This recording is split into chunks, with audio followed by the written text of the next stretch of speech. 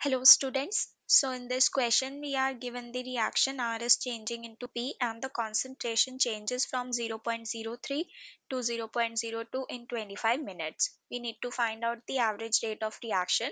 So the average rate of reaction is given by negative of the change in concentration.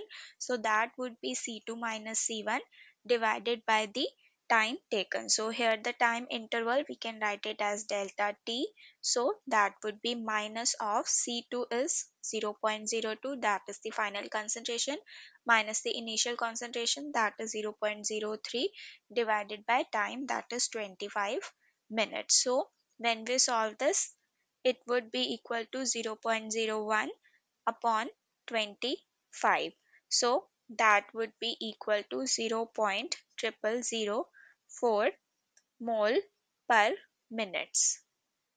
Now we also can take the time in seconds. So 1 minute is equal to 60 seconds. So we can say that in seconds, what we can do is the R average would be equal to 0.01, that is the change in concentration, divided by 25 into 60, because 25 minutes would be 25 into 60 seconds.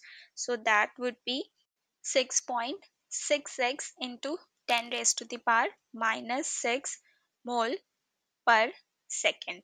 So these are the reaction average rates in the minutes and in the seconds. So we can say that hence our answer would be 0.0004 mole per minutes, and in seconds that is 6.66 into 10 raised to the power minus 6 mole per second. So I hope you have understood this. Thank you.